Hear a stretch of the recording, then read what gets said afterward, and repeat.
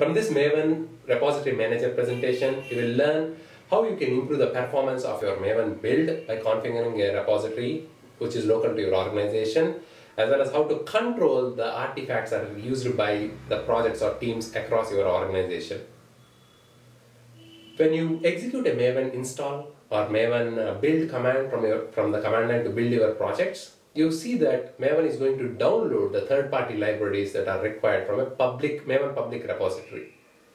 Every time it's going to download these jars whenever they change on HTTP using the HTTP protocol, and it will dump them somewhere on your machine locally under your repository folder of your m2.m2 folder.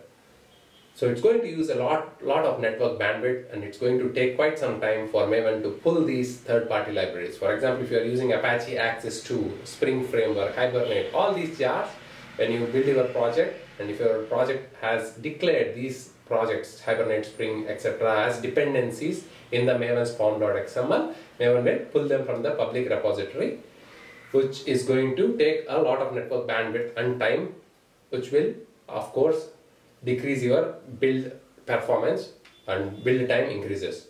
So to come around or to work around this issue or to overcome this issue, we have Maven Repository Manager, which allows us to have a local repository for our organization, and this repository acts as a proxy to the actual public repository, and this repository knows there are different ways that we can configure this repository to sync up with the actual public repository to which all the open source projects are pushed.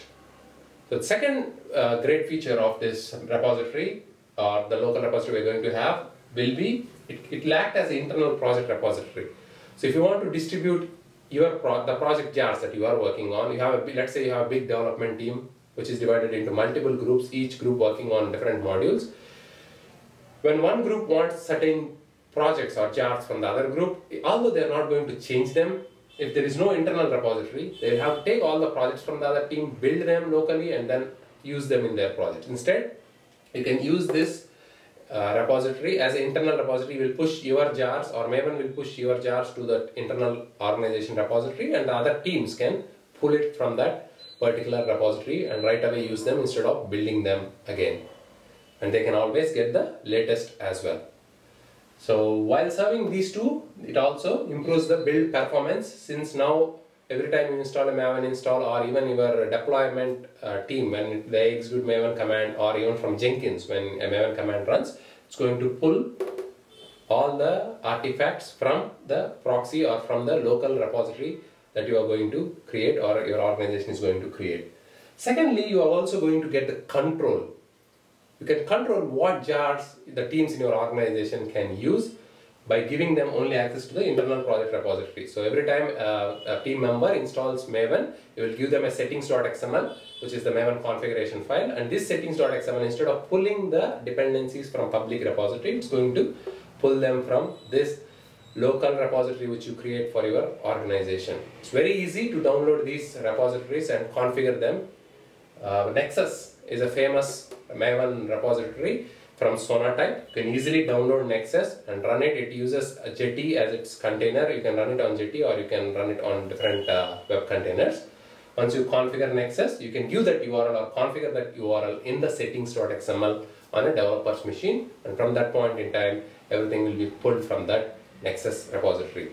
So if you have a team of architects who are going to decide what third-party libraries can be downloaded, for example, let's say you are downloading, your organization only allows Apache licensed jar files to be downloaded and used in projects, or a GNU license, then you can have that control, you can configure and make sure that only those jars are available in Nexus. So it gives a lot of control and filter out what you need and what your organization or developer shouldn't be using.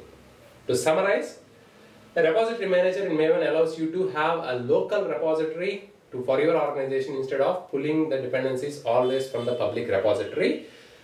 You have several advantages. It improves your build time. It will give you control on the kind of jars that can be downloaded and the kind of jars that your organization should use. And also it acts as an internal project repository so that teams within an organization can use projects across the organization by simply pulling the jar files and dependencies artifacts which they need, instead of pulling the entire source code and building them locally.